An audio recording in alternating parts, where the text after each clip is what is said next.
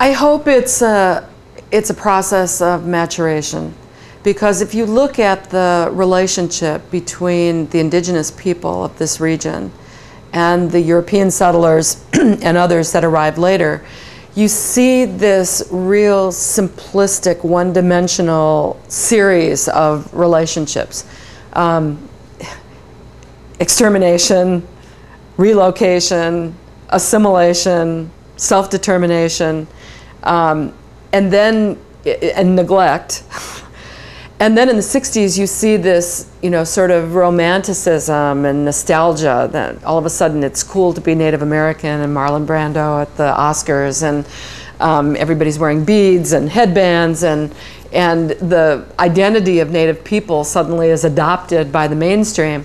And, everything's okay for a while, but as these outsiders try to understand our culture, all of a sudden there are these really complex concepts like sovereignty and self-determination and community, sustainability, sustainable development. And these are concepts that are really different from Western concepts of government and business and capitalism. And then there's this process of, I like what I see on the outside, but what you are on the inside, your values, it's just not exactly what I bargained for. And so there's this, you see this clash of cultures over things like treaty rights, hunting and fishing, gathering rights, sovereignty, sustainable development, and all of a sudden it's, it involves some give and take, and it's not as romantic as it was in the 60s.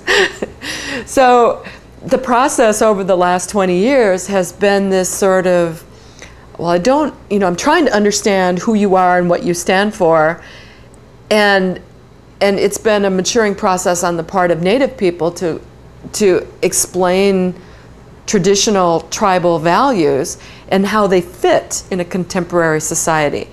And I think now, as we look at, things like energy crisis and the fossil fuel degradation and overdevelopment and all those things that are making our lives challenging, all of our lives, not just Native people, but society in general, I think society's looking to Native cultures and saying, I think that whole concept of sustainable development and trying to adapt humans into the landscape rather than adapting the landscape to fit the needs of humans, all of a sudden that's looking more attractive in long-term visionary terms.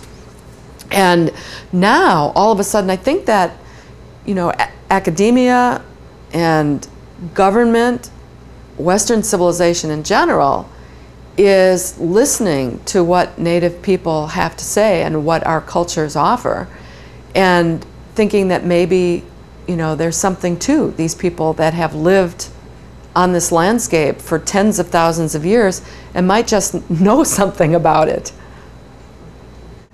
I think when things really work, and it's not just indigenous people on this continent, but you look at indigenous cultures all over the planet, and you have people that have evolved with a landscape. And it's almost like a dance. They learn to adapt themselves to the rhythms of that landscape, the seasons, the climate, the soils, the resources, and they shape themselves influenced, by that landscape, their ceremonies, what they eat, and what they plant, and the prayers they say, and it's a rhythm that fits with that landscape.